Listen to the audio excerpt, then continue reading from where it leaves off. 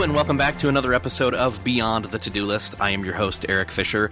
This is the show where we talk to the people behind the productivity, where you will learn not just about being more efficient and effective, but about doing work with meaning and purpose. This week I get the privilege of talking with Paul Jarvis, and the best way I can intro him to you is to say, this is a great conversation about creativity, what work really is, how you decide when to work on one thing versus another. But before we get into that, I want to say thank you to Doodle for sponsoring this episode of Beyond the To-Do List.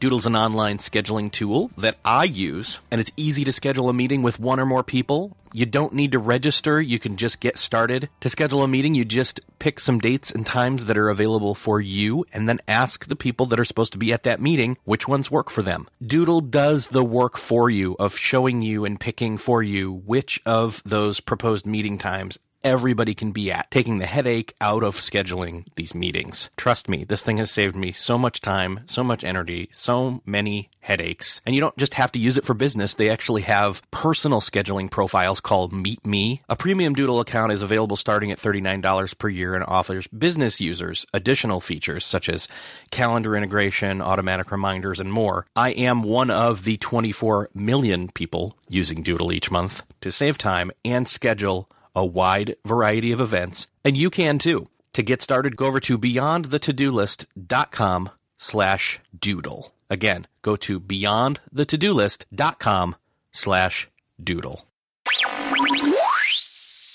Well, this week it is my privilege to talk with Paul Jarvis. Paul, welcome to the show. Hey, how's it going? Good. So your name, for a number of reasons, comes up with the whole idea of creativity. Probably because the word creative is in one of your books. It's in one of my courses as well. Yes, true. Built out from that. And I want to have a whole bunch of conversation. That just sounds horrible. But anyway, I'm not starting over. Because that's what part of creativity is just leaving some of the bumps and warts in there. Jeez, really Yes. Going for it. So you've got a lot of hats. That's what I know you from and some of them I wasn't even aware of until I started doing my research. So I did know that, you've got this weekly newsletter that comes out, which I enjoy. You've got, I follow you on Twitter, but you've got, your courses, your books, but you're also doing like freelance design work and teaching freelancers how to be freelancers and just what are some of these other hats that you're wearing? Well, I'm also a podcaster myself, so I have a podcast with Jason Zook called Invisible Office Hours. Also a touring musician, although not touring right now. And mostly thinking about the last week. The last week I spent more time in my garden than on my computer. So I'm also, I guess, a gardener and a planter. Not quite a horticulturalist, which would sound really cool, but... yeah, just an avid gardener, I guess. Where's the line between green thumb and gardener and horticulturalist? There may be a degree involved, or there may just be a degree in your mind. Hey, if you've done if you've done Malcolm Gladwell's however many hours in your garden, so Anyway. So that's a lot of hats, and so, geez, a touring band. You're part of a band. In fact, you're actually part of a record label ownership as well, right? Yeah, we decided after we turned down enough record deals, we decided, hey, let's start our own record label because both my wife and I, who are the band, know how to read contracts. She went to school for music business, and I just have dealt with contracts for 20 years. And after seeing record label contracts, these all are awful. So.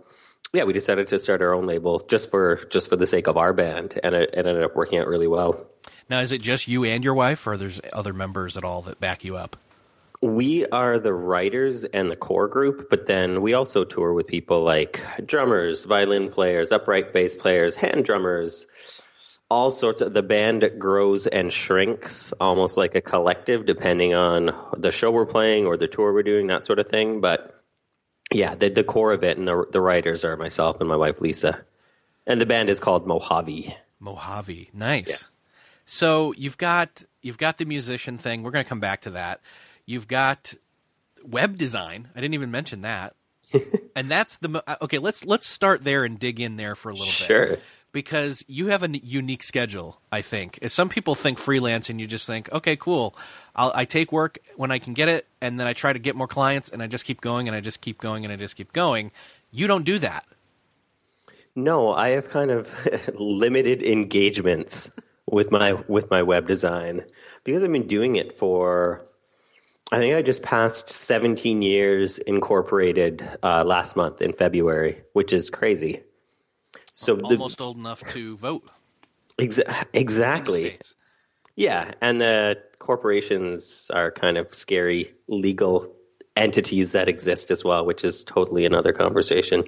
But yeah, so the way that my web design stuff works is the way that I've set it up and the way that I position myself in the industry that I serve, I get booked easily. Like I get booked a lot, and I get booked pretty far in advance. So I only really open my schedule up a few times a year. It's almost like productized in that way, how some people like Marie Forleo's B School is only open once a year. My web design services are only open for engagements like 2, maybe 3 times a year, but mostly 2 times a year. And the reason that I do that is because there's too many people that want to work with me, which is obviously an awesome problem to have. Yeah. But I typically, when I'm working on stuff, whether it's my own products or web design, I want to focus on that. I don't want to do sales all the time. So I kind of block it up into like a couple weeks a year of doing business development and sales. And then the rest of the year, I'm free to just like do my thing. I'd rather just be making stuff anyways than talking to people on the phone about hiring me or working with me and that sort of thing. So It works out. So you've created, well, in one way, you've created kind of a demand because you're only open certain times of the year. And then 2, you've created this space, this time and space where you're not doing your web design, so you have the time for your own stuff, whether that's – now I imagine that there's overlap there somewhat with maybe some of the music stuff, but maybe not.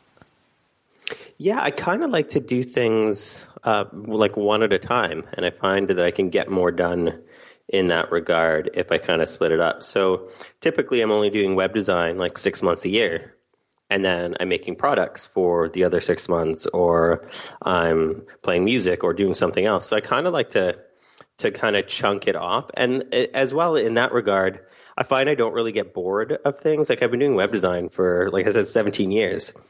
If I was just doing that 12 months a year, every year, I would get bored. Like I'm a creative, right? I like to use that word a lot. And I just kind of like, I'm not good with doing the same thing all the time. So I find like at the end of a 6-month web design stint, I'm getting kind of like, I don't even want to do web design right now. And then when I take a break from it for a while, I'm like, oh, I miss doing web design so much. I just need to be working with clients. I want to be helping other people do what they do better on the internet. So I kind of like oscillate back and forth. And I find that the way that I've set my schedule up really facilitates that.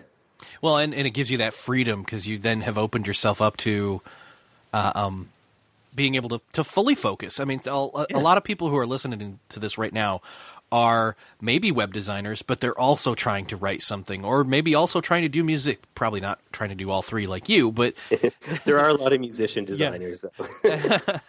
But they are juggling all 3 at the same time. Like they're thinking, okay, I've got my quote unquote day job where during the day or, during peak time when other people need to contact them, they're available and they're working on the web design, or fill in your blank here, listener, for what for what it is you do. And then they maybe have family or other things that go on for a while, and then either early morning or late at night or all of the above, they're working on that book or they're working on that other side project. And you've kind of just said, that's not the way I want to do it.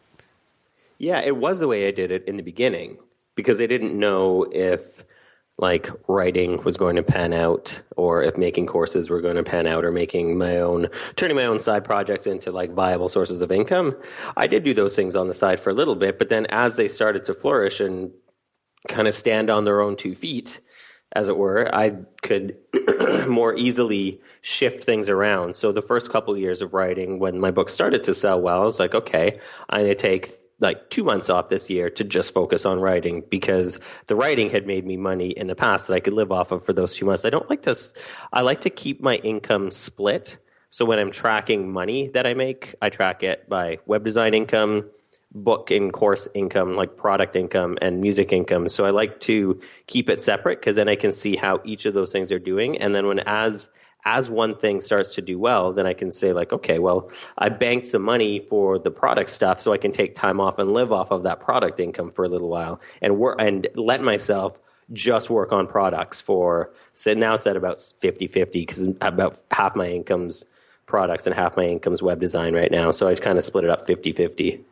At what point did you decide you're going to try and transition to doing that? Was it when you originally were starting to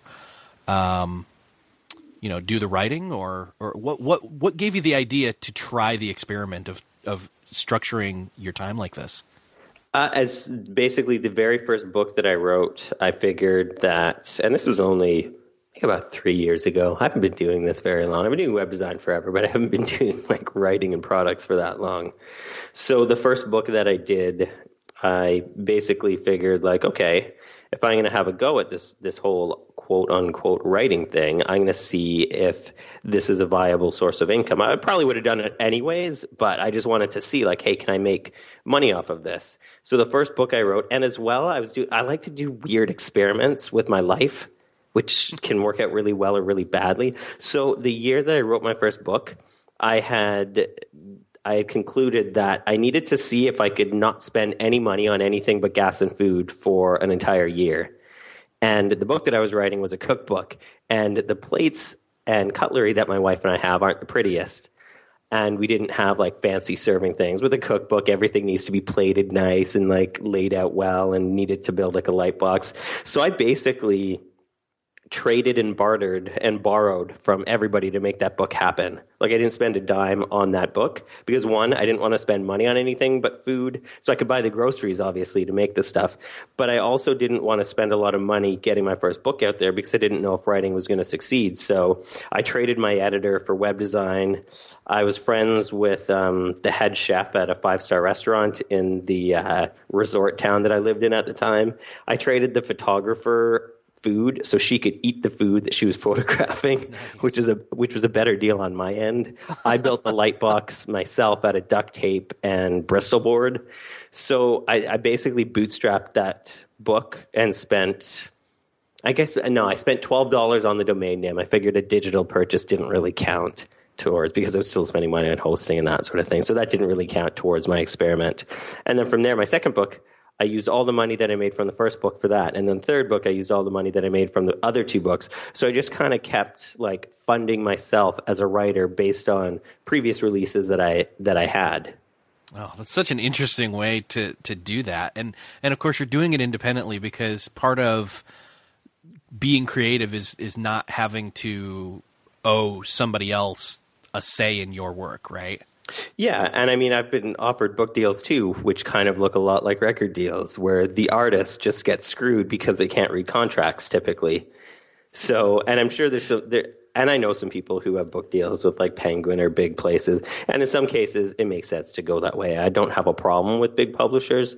I just, because of what I do and what I like to do and the reason why I like writing, that's not something that I would ever want to consider. But for other people, it can work out really well. And I've seen people's careers catapult because they had like a big record deal or a big publisher behind them. So at what point or did it already exist? When did the band come into play? Did it already exist, or did that come after the writing and this whole, this is working? In other words, did the band become an experiment that you tried after trying all these other writing experiments? No, that's existed for, I don't even know how long I've been playing music since high school, which is probably like 20 years ago now. Wow. But yeah, so that's been kind of going on the side. And as well, like that, we were like actually making money, which is really weird for musicians to do. Like our tours were actually successful tours, and that was all us booking. It's good that I have a marketing background. Yeah. Because my wife would do all of like the booking and the dealing with the venues and all of that, which I don't like to do. And then I would take care of marketing and promotion. So I would get us on like local TV or local radio for every town that we hit, to kind of like 1-2 punch it. And it ended up working out really well. But it was a lot of work. Like it is a lot of, people think like, oh, being a writer is hard work. It's like, no, try being an independent musician.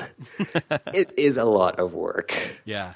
Well, so to somebody who's listening right now and they're thinking, well, that's great. I mean, I'm glad it paid off. And, I just don't know that I have a lot that I can barter to get like my first thing off the ground to maybe bank some of that. What would you say to them?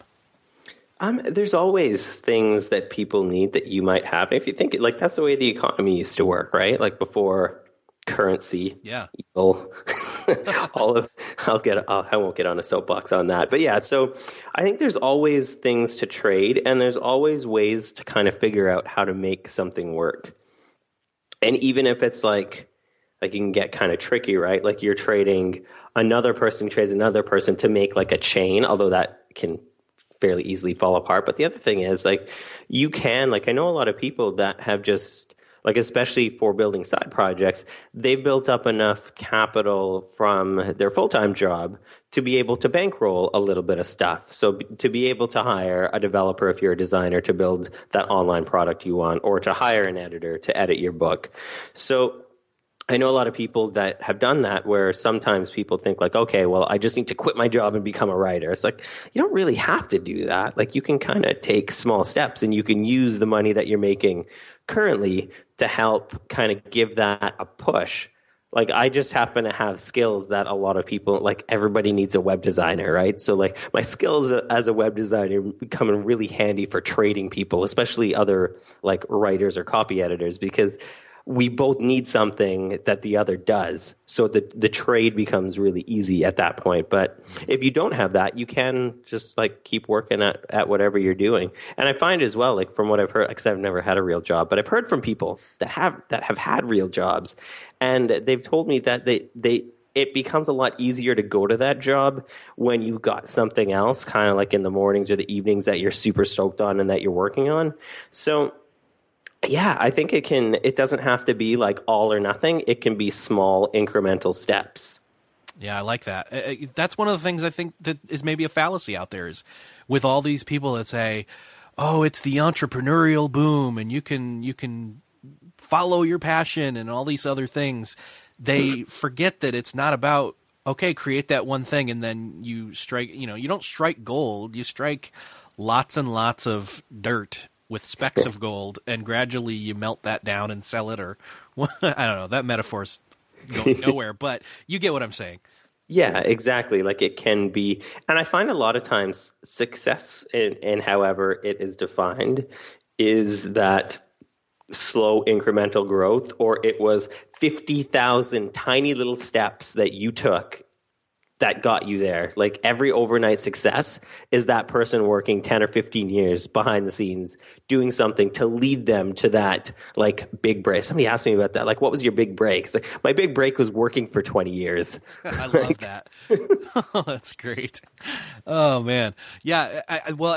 I hear that from lots of people. I mean, there's people out there who are, people who've hit something or done something, and there's this point where, yes, they've pushed the sled up the hill for so long, they get to the top, and then they get to slide a bit, but they've still worked for so long, and you only saw them once they were visible enough to be near the top of the hill and visible, out in public enough where they caught your attention and others' attention. But exactly, man, that's especially with creativity. There's so much that happens behind the scenes in terms of like learning or trying and failing. Like you only see, like you go to a gallery, you're looking at finished products.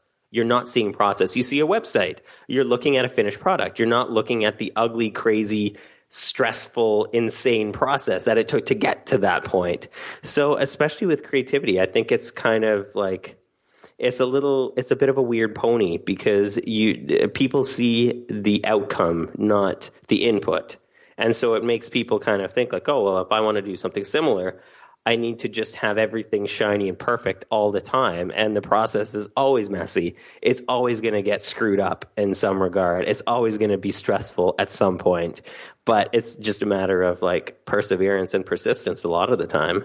Let's talk about a little bit about your process. I know that, so you've got, say, 6 months of freelance where you're open or different time. Is it 6 months or is it just 6 months all at once or is it intermittent? It's pretty much well, if you look at it in a calendar year, it's typically the beginning and the end. But if you look at it as a cycle, then it's about 6 months. And this varies too. Like this is just the last 2 years. It's kind of been a 6 and 6. The year before it was probably more like 3 months of product and 9 months of development. But because I keep my income streams totally separate, I can kind of gauge where I need to be the next year. So yeah, but it is typically like longer sprints. So I'll book a whole bunch of clients for 6 months and work on that. And then I'll figure out a whole bunch of products or things that I want to make or build on top of for 6 months and do that. Right. Yeah, because building out of, say, a course out of an existing book is a whole different animal of creativity than it was to just first create the book. Yeah, courses are a lot. I was like, courses are expensive. Like, why are courses so expensive? Then I built one and I was like, yeah, okay, I see now. I have to do writing and video and audio and Q&A and comments and onboarding and building the app. It's like, yeah, this is a lot of work. Yeah. So then you said it was 3 and then 9 and now it's 6 and 6. Is the 6 and 6 going to be something you stick with for a while? Probably, just because I kind of like doing both things, like a lot of people, because a lot of freelancers, the holy grail is building a productized business and living off of their quote unquote passive income from products. And I've kind of at that point where this is the first quarter that I've had where product sales have been more than my web design revenue, which is kind of interesting and kind of scary. But I don't like, for a lot of freelancers, I would be like, okay, I'm set now. Like I have a product that people buy. I don't need to do client work anymore. But the thing is with me, I actually like doing client work. Like I'm kind of in a place where I've positioned myself in such a way that I get the clients that I actually like to work with. I'm working on projects that I like. I'm working with people that I like.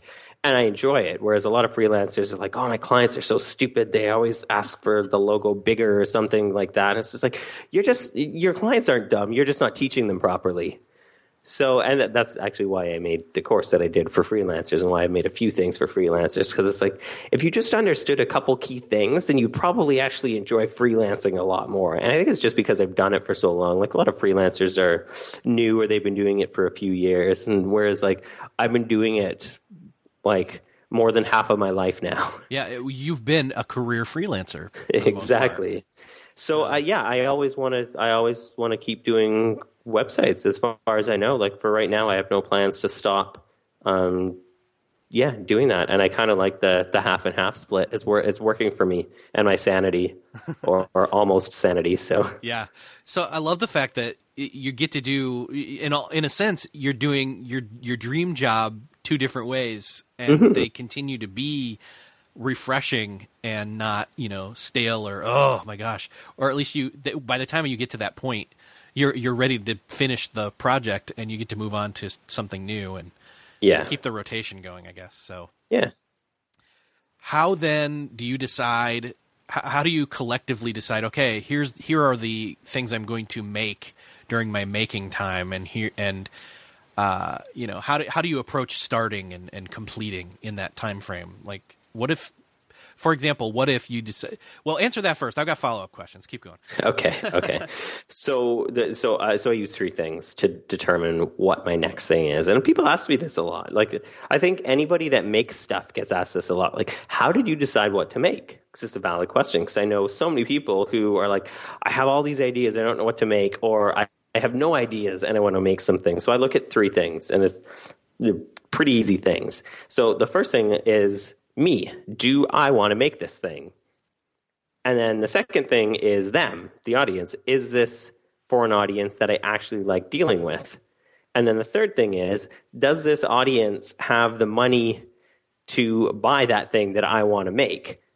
So, and I'll talk to that last point first. It's like, and a lot of people have come to me because I am a musician. They're like, oh, I want to make this like cool app for indie bands that's like $50 a month or $100 a month. And I'm like, okay, that's cool. I'm not going to discourage anybody for making something that they're passionate about. But it's like, musicians have money for two things, and not very much money at that: beer and gear. Nice. So unless you're selling them guitar strings or drumsticks or Bud Light or PBRs, they're not, like, they don't have the money. They don't have the income to support those things.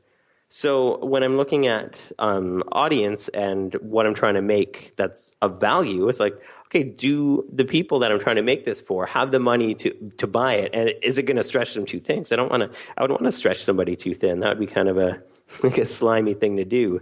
And then the other 2 points, like, is this something I'm stoked on? Because if I'm not stoked on it, I'm going to build it and then just not want to deal with it, right? So, or I'm going to build it and then not want the audience that it is. It's like the reason why I haven't really written anything specifically for web designers. It's like, I don't want to deal with web designers. It's just like, I am a web designer. They're a bunch of jerks. Like, we're such a picky lot of people that it's just like, that's not an audience I would want to serve. So I don't want to build a product for that. But when I think of freelancers, and yes, web designers kind of fall into that, it's like, I don't want to talk specifically about web design to web designers who are freelancers, but freelancers, it's something that I'm super, super passionate about, but it's also an audience that I actually want to serve. Like, I actually want people who freelance to be able to do better at freelancing and to not hate their job because they quit some other job because they hated it, only to start their own job that they now hate. So I want them to break that cycle of like not being stoked on the work that they're doing. And freelancers tend to have a little bit of income as well to buy products, like whether it's a book or a course or something like that. So it kind of hits on all three things. So that's really what I look for when I'm building something. So then just say you've decided to build something, and you're chugging along on it, you're putting in the time, and it's coming along great, but then you realize maybe there's a change in the vision or whatever. How do you course correct on something that you're creating and find out what it really is? And do you take into consideration the other things that you're still wanting to make with the time you've set up for that?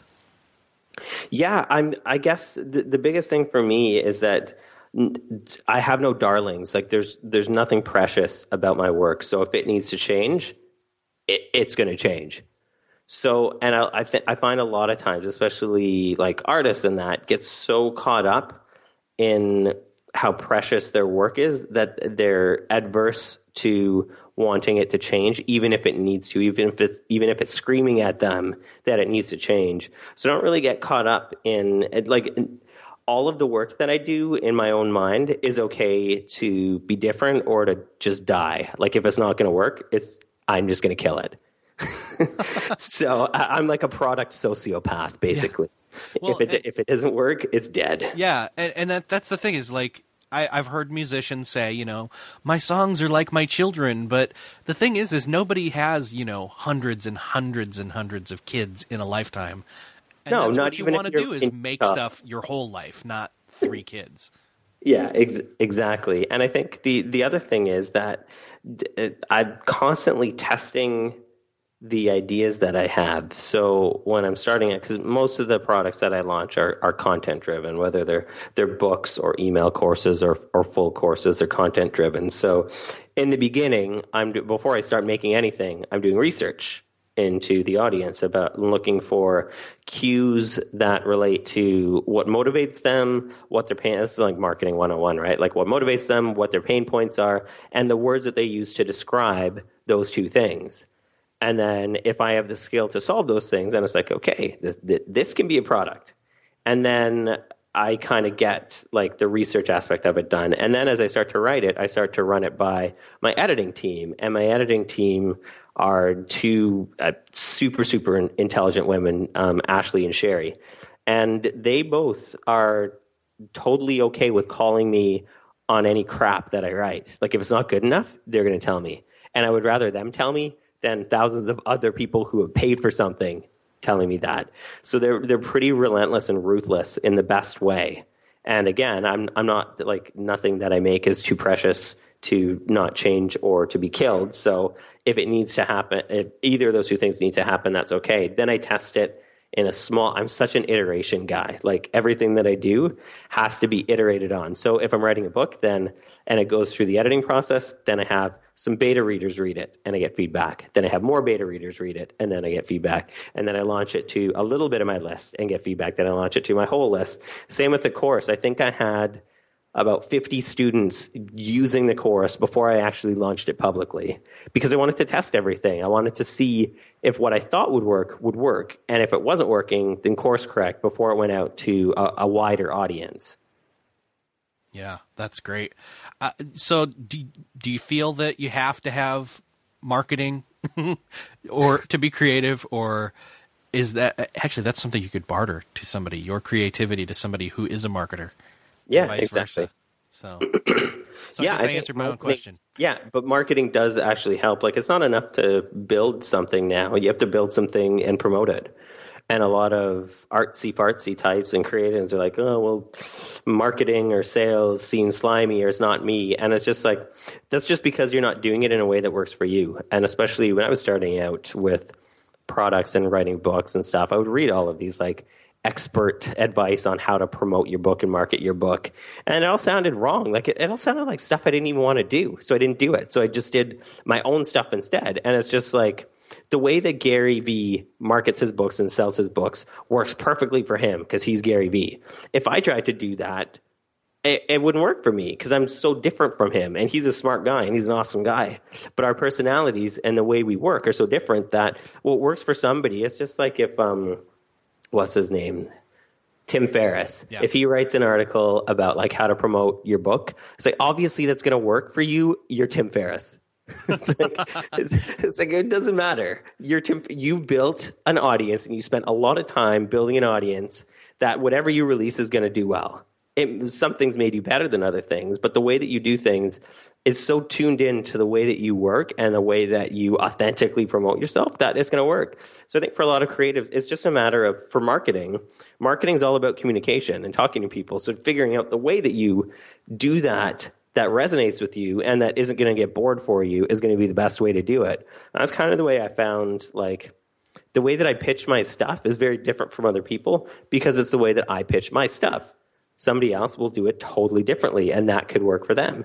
So for a lot of creatives, especially if they're starting out, it's just a matter of figuring out what it is that makes it theirs and makes it work for them and makes it interesting to them to keep doing. Well, and that makes me think of two things. One, you're even approaching your what should I make process with a more true or a better, and in fact what marketing should be, kind of a mindset where you're trying to find out, okay, what are the things that people need, and do I want to deal with them, and can I create something that helps them, instead of here's our thing, here's why you need it, you know? Yeah. But it works, and it's like the way that I write sales pages, it's such a hack way to do it, but it works. So even with like a sales page, I write my sales pages based on people telling me, like, say it's for a book. I'll get my beta readers to tell me about the book that they just wrote, that I wrote, that they just read. And I'll take cues from what they said and use that on my sales page. And that's really how my sales pages get written, is I just listen to my audience tell me about that thing I just made that they just consumed. And that, to me, always works out the best. And one, I don't have to do as much work because I'm lazy, so it works out totally good. And this is why I write books in the first place. Because if I've had to tell people the same things over and over again, it's just like, I'm just going to put it in a book. Then all I need to do is like, here's the book. Just read this. You wanted to know about, this is why I wrote a book about vegan cooking. I was getting like dozens of emails like, hey, give me a recipe for this. It's like, nah, I'm just going to write a book. Here's the book. There's your recipe. Here's a bunch of recipes. How about that? Exactly. I got sick of writing the emails for that. So the sales pages are really written based on just me listening to my audience. And it works out well because so from a marketing perspective, it works out well because a lot of times people who make something are experts in what they just made. And they use very different language than the audience that they're trying to serve. But an audience isn't going to buy anything unless they feel like they are understood. So if you use language that your audience is already using on the sales page for them, then they're going to be like, this is me. I get this. Like, I believe in this. I can get behind this. And then they're going to open up their wallets or their PayPal accounts. Yeah. Well, so speaking of wallets, and you mentioned Tim Ferriss, the other thing I thought of when you said his name was, there's this other fallacy I think of that when people who are freelancers or do independent creative work, I guess is the best way to put it, that they don't have to worry about money because they made so much off their last couple things they did, and so it doesn't really matter. But you've specifically, in other words, you've optimized your lifestyle to do the experiments that you want to do by deciding what lifestyle it is. Not lifestyle. What's the word? The style to which I am accustomed of living. That's the joke that goes along with it. You know what I mean? I think lifestyle is the right word. Yeah. And Austin Kleon just posted a blog post about that. It's like the number one thing if you're going to be an artist is to live under your means. That's it. That you've decided at what your means are, and then you can live at or below that, so that you don't have to, feel the pressure to have to upgrade your phone or this or that or whatever every time because stuff works. Yeah, and the biggest thing with having a lifestyle like that is like the less money you spend, the less money you have to make. Right. And it kind of makes sense. And I wrote an article about this, like how to be rich like me. I think I called it because I'm a sarcastic little guy. And yeah, it's just like people are like, because I heard this comment a lot from people, like, oh, well, I'm not rich like you. I can't like take time off. It's just like, wait a minute, I'm not rich like me either. Like I drive an older hatchback, and I live in the middle of nowhere where it costs less than the condo that I used to own in a big city. And it's like the more that I can kind of make save money and not spend money, the less money I have to make, so I don't have to work as much, and I can have more freedom to do what I want to do. And if I want to take time off from products and from web design, I can do that because I'm not spending a lot of money. Yeah. And there's a fallacy. Like you're just going to be like sitting on a beach with your laptop, and which I don't even understand. You get sand in your laptop, and you can't see because of the sun. Exactly. On the screen. They don't, not even Macs have good enough screens to sit out. I wish I could sit outside. Even in the shade, it's kind of hard to see. Yeah. Even if you got like a palm tree or you're like holding a cerveza like over the screen, blocking the sun out, it's still really hard to see. You still kind of have to work inside. Yeah. I mean, the logic is sound. If we are working, yes, we work for money. We get that. We have to do that. But we also want to work for fulfillment. And sometimes that's the part that gets the trade-off, where we end up doing work we don't love and aren't fulfilled from because we have to make enough money. But we've bought into this, we've bought into another fallacy of how much is enough. And so if you go back to the root and you're just like, well, no, here's what I absolutely need to make, so then I don't have to make as much, then I can do more of the rewarding work, and there you go. You've fixed the math problem at its root. Yeah, and I think I don't know. I have problems with a lot of people who are like, well, it needs to be like the work that I'm like driven to do and motivated to do, and it's such like a bougie like fallacy. Like it's called, and I told my wife this jokingly a few times, like it's called work and not super happy fun time, because a lot of times it is work. Like I don't sit like we're at my desk like with rainbows and unicorns shooting out my ass like happy all the time about the work I'm doing. Sometimes it's hard. I still like the work, but it is still work. Like if I somehow had like billions of dollars in my bank account, I would probably be like not doing that as much. I'd probably still be writing a bit, but like I wouldn't be doing it as much. Like it's still work. It doesn't have to be like soul fulfilling. Like obviously the work you do shouldn't just like crush you as a human being, but it doesn't have to be like the most, like you haven't failed if your work isn't fulfilling you to the core. Yeah. Like other things do that. Like being out in the garden does that. Hanging out with your loved ones or your pets totally does that. Work doesn't have to do that. I think it's like a millennial thing too. And I think because I'm a curmudgeon-y old man, I kind of have a different view on things. Sorry, millennials. the butt of so many of my jokes. But, well, I love that you called yourself the old man of the internet when you were talking on Productivityist with Mike Vardy. There was a point. Oh, the quote that drives me crazy is something, I'm paraphrasing it, but it's something along the lines of, if people can't tell if you're playing or working, you're doing one of them wrong. And I'm like, work should feel like work sometimes, I'm sorry. And play should sometimes have nothing to do with work. Let's stop trying to blur these lines so badly, you know? Exactly, because it ultimately makes people feel bad about themselves. Yeah. Because I don't think that's the case for anybody. Like, oh, well, I can't tell if I'm working or playing. It's like, you're just, I don't know. It's just to make other people feel bad, which I think is awful. You should feel good about hard work that you've completed. Let's put it that way. Exactly. It's just like working in the garden. Like, I planted like about 15 or 16 trees on my property in the last week. It was hard work. Like, my back and arms hurt after doing it. It wasn't like I wasn't like, oh my God, this is so fun, smiling and like digging and whistling and stuff. There were a lot of rocks. I live in a very rocky place just under the soil. It was hard work. It was good work. Like, I felt like I accomplished something at the end of it, but it's like doing it. It's like, would I rather be sitting having a beer in a hammock or digging this hole and sweating? It's like, but I still wanted to do that. Like, I still wanted to put in the hard work so I would have more trees, which is silly because I live in a rainforest. It's full of trees. A rainforest. I didn't know Canada, that's not the word, Canada had rainforests. Yeah, I live in a temperate rainforest.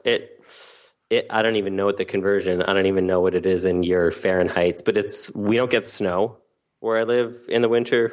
I was out in a t-shirt working all week last week. It's sunny and warm all week. It was, if there are any Canadians listening, it was about 16, 17 degrees most days in the sun. I don't know what that is in American. It's probably 50s, 60s, something like that. Yeah, but yeah, it's never cold here, which is why I like to live where I live. Well, I think the answer to what you just said was: would you rather be digging the hole? Would you rather be planting those trees, or would you rather be in a hammock with a beer? Yeah, it's actually C. You'd rather have planted the trees and then be laying in the hammock with the beer. Oh, dude, beer after hard work tastes so much better. That's what I'm saying. Like, there's something about that, not the laziness and not the just working, but having both those things. So exactly. Trees and beer. There you go. Trees and beer. Which sounds, anyway. We haven't even talked about your podcast. What the heck is an invisible office hour, and why should we listen? And season 2 is how far in now? I think we're on episode 8. Okay. Or 9. So Invisible Office Hours is basically just like Jason Zook and I. He's the Jason Sadler, JasonHeadsets.com, JasonSurferApp.com. He's the I Wear Your Shirt guy who then sold his last name a few times. Yeah. One of the coolest guys I know. That's why I have a podcast with him. That's why I build him. He's like my internet boyfriend, basically, because we build so many products together and we do so many things together. He's a great guy. So Invisible Office bartering Hours for friendship. Exactly. Shush.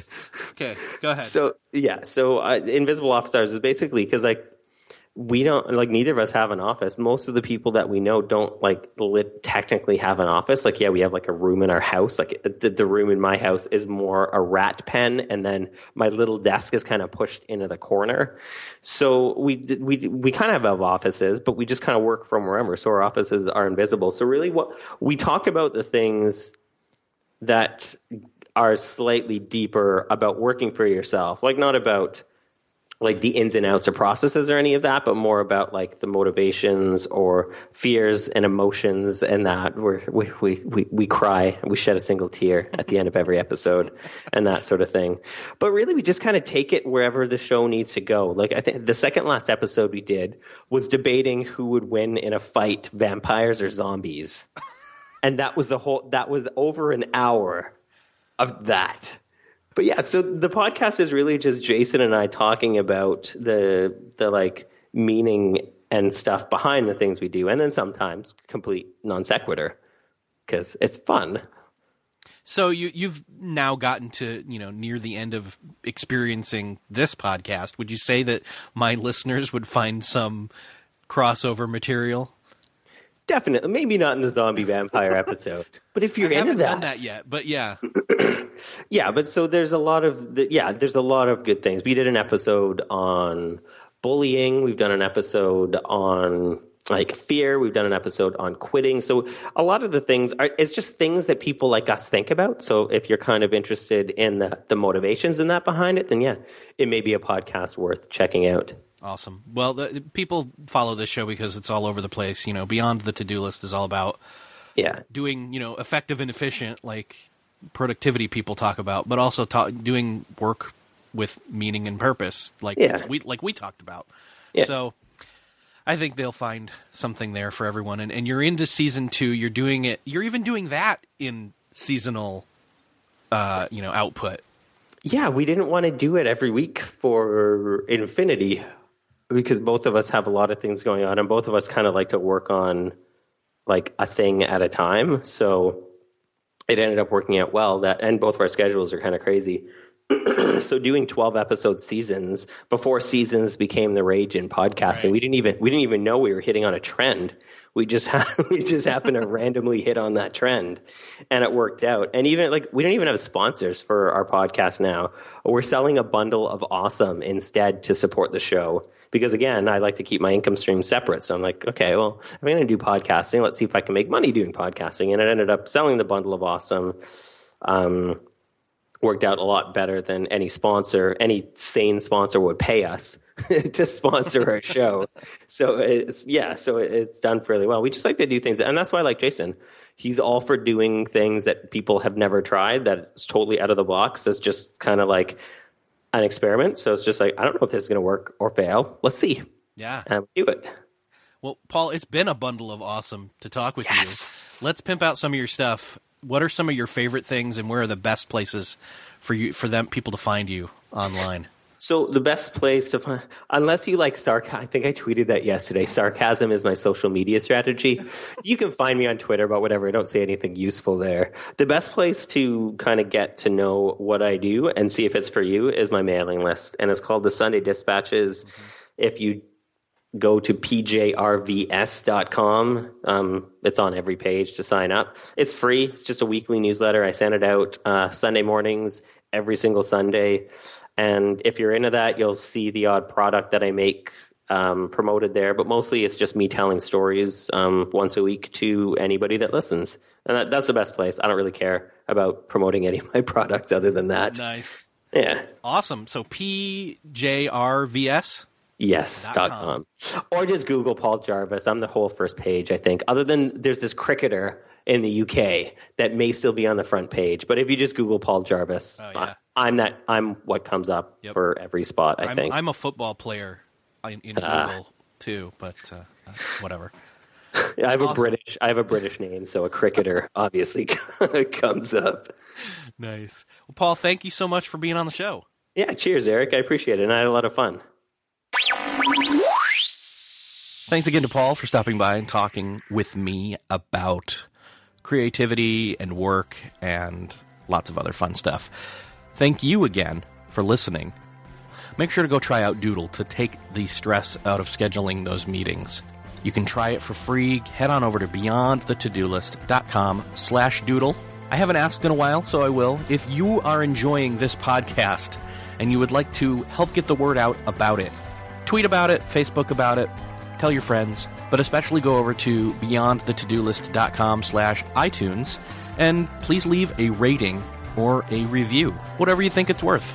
It would be greatly appreciated. Thanks again for listening. I'll see you next episode.